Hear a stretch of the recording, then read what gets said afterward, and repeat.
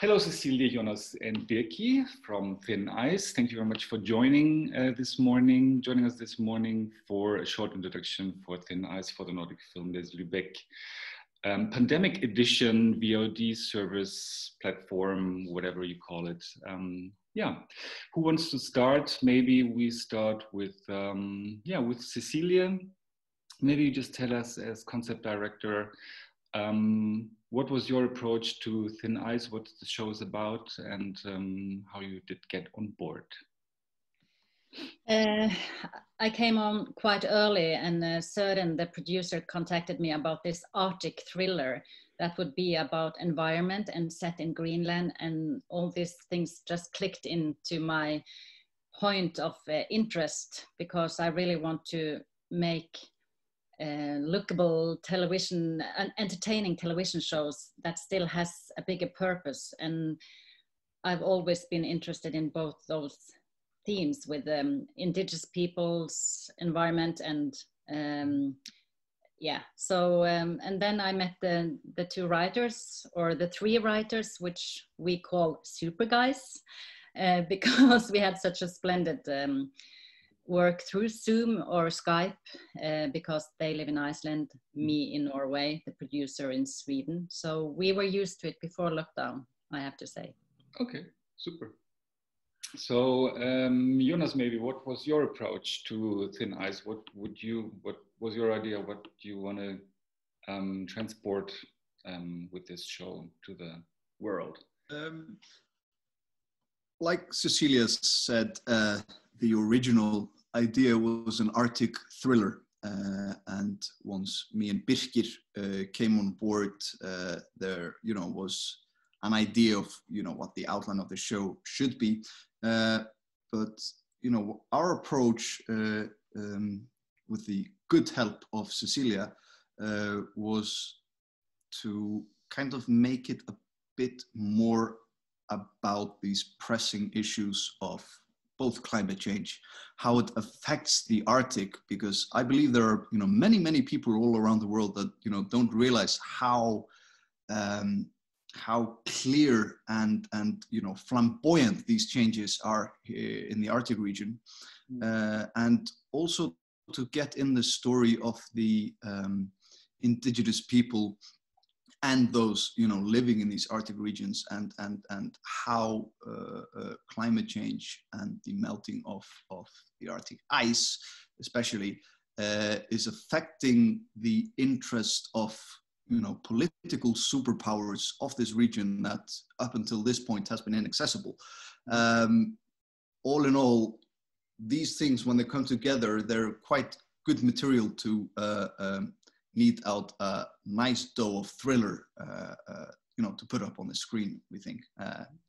And yeah, it was wonderful working with my dear partner Birkir, of course, and to have Cecilie with us, just kind of brought the whole thesis and the premise of the series to a new level. And I think we did a pretty good job on, getting these ideas up on the screen, but still using the medium of a thriller to bring them to the audience. Mm-hmm. Yeah, totally. Can totally agree. Birkir, what was your approach to the show? What was your idea, what you want to get along to the audience with your contribution? Well, I felt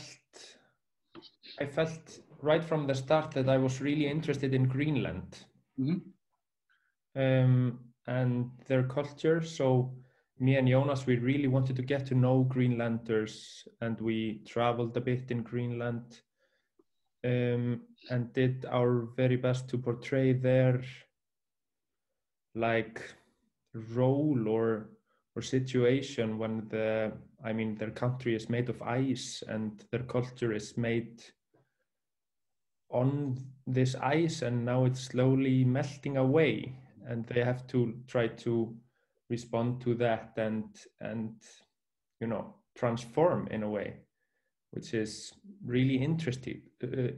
So we felt from the start that was really exciting, and we wanted to get that up on the screen. We did our best to do that. And then also, I think that what we also wanted to show in the thriller or in the story is when politicians meet and they have to make a policy or an agenda, and they have to weigh like short-term interests and long-term interests. And the way the world works nowadays, I think, is that the short-term interest always gets chosen, or, you know, people try to go for the short-term interest because that's the thing that we understand. And for example, in this story, there's a kidnapping, and that's really pressing, of course, and people have to react to it. But everyone forgets what the meeting is about, which is, you know, the global catastrophe of climate change. And it's, in a way, a bigger issue, but we don't really understand it. So we wanted to work with these themes. Right? Absolutely. And, you know, it's it's fun to look back on it now when you're talking about it, Birkir, because, I mean, of course, that's what's happening on the screen. The politicians are talking about the most pressing issue, not only of our generation, but all the future generations as well.